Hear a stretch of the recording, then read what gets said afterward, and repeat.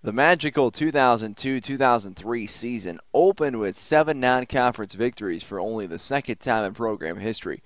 The Chippewas won games at Michigan and at Bradley, then went on to establish a remarkable 14-win MAC season and 12 wins at home in Rose Arena.